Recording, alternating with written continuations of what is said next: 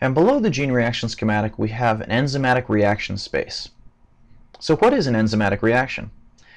Well, an enzymatic reaction is our term for something that explains how a protein carries out a given reaction. For example, argD carries out the EC reaction 2,6,1,11, but so does ASTC, as you can actually see from the gene reaction schematic here. They both carry out this transamination reaction. It's the same chemical transformation, but both enzymes might not use the same cofactors or have the same kinetic values.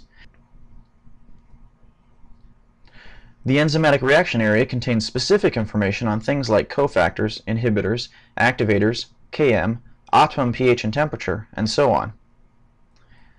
For example, if we go down here and look at this first enzymatic reaction entry, we can see that argD's enzymatic reaction area linking to 2,6,1,11, the N-succinyl diaminopimolate aminotransferase activity, includes some Km data for compounds involved in this reaction.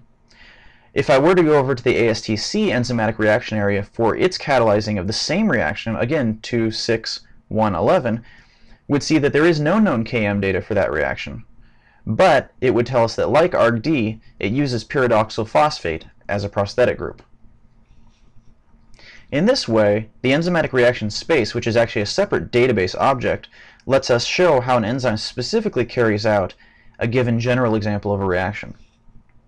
Also note that since argD is a bifunctional enzyme, it actually has two enzymatic reaction areas.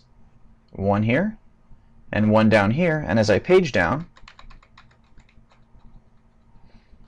you'll see that it contains the same kind of information that you expect from the other enzymatic reaction area. Each enzymatic reaction space comes with a listing of synonyms for that specific activity, the reaction that it's talking about, reversibility information, pathways that that reaction is a part of, additional information specifically about how this enzyme carries out this reaction, and that's why I mentioned before you want to look both in the general protein summary and in specific summaries listed with each enzymatic reaction, prosthetic groups, cofactors, inhibitors, Kms, etc. And in addition, each enzymatic reaction comes with an evidence code. The evidence code will tell you on what basis we assert that this enzyme catalyzes this reaction.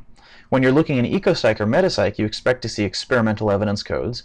If you're looking in a Tier 3 database, you'd expect to see computational evidence codes here, unless you adopt the database, curate it yourself, and add in your own experimental evidence derived from the literature.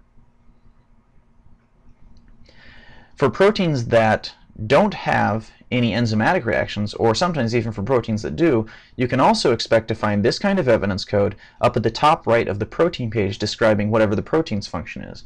For example, molecular chaperone proteins, proteins that aid in protein folding, don't get any enzymatic reaction links because they don't link to a metabolic transformation or a transport reaction. But nonetheless, we can still show an experimental basis for their function. And so when that's there, then you expect to see an evidence icon up at the top right of the entire page. Okay, so that's a protein page for a metabolic enzyme with its enzymatic reactions. So how about we page back up, go to the gene reaction schematic, and see if we can go and take a look at what a typical BioCyc reaction page looks like. And to do this, we're going to mouse over and click on 2,6,1,11.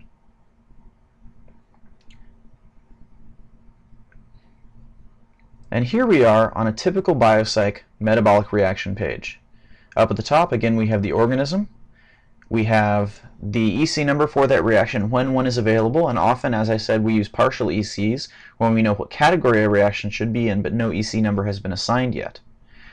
There's a cross-species comparison button that will let you look at the presence or absence of that reaction across different organisms in the BioCyc collection. That will be covered, as I've said before, in our future comparative genomics webinar portion.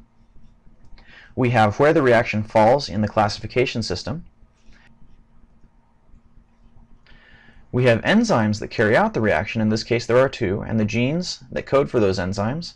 We have pathways the reaction is a part of. And then down here we have a drawing of the reaction showing the inputs and the outputs with their full molecular structures when known.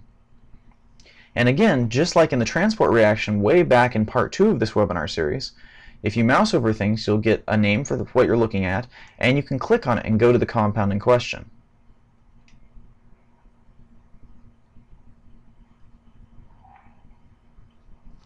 Then, if I page down at the bottom of the page, we have again the gene reaction schematic, because of course anytime we're on any part of this network of reaction protein gene, it'll show us where we are and will let us click to move around in it. And then we have unification links to the enzyme database.